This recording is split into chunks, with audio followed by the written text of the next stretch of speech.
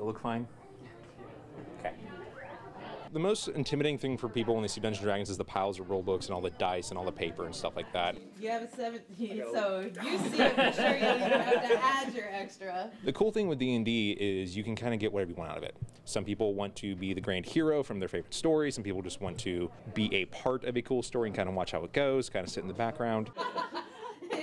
So think of it as like playing a video game like Skyrim or some other popular RPG, where instead of being confined by whatever the game is programmed to do, it's whatever you and the Dungeon Master can come up with. The greenery is very, very dense around there, so that is what you have to work with.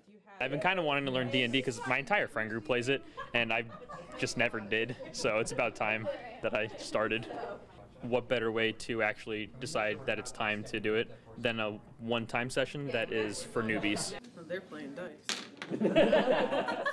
We had a bunch of people requesting for the ability to come and learn. We have a normal Dungeons & Dragons night on Wednesdays, but that's, while open to new players, is usually a mix of people who are brand new and are experienced, and that can be a little intimidating to people who are jumping in the first time. So we wanted to create an environment where everybody's kind of on equal footing. Appreciate the healing, killing them, so I'll just give the 6 coppers to the 6 other people. I think D&D got really popular when Code first hit.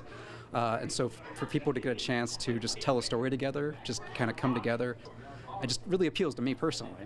If people just like the idea of not just sitting there watching, but being a little bit more active in the storytelling.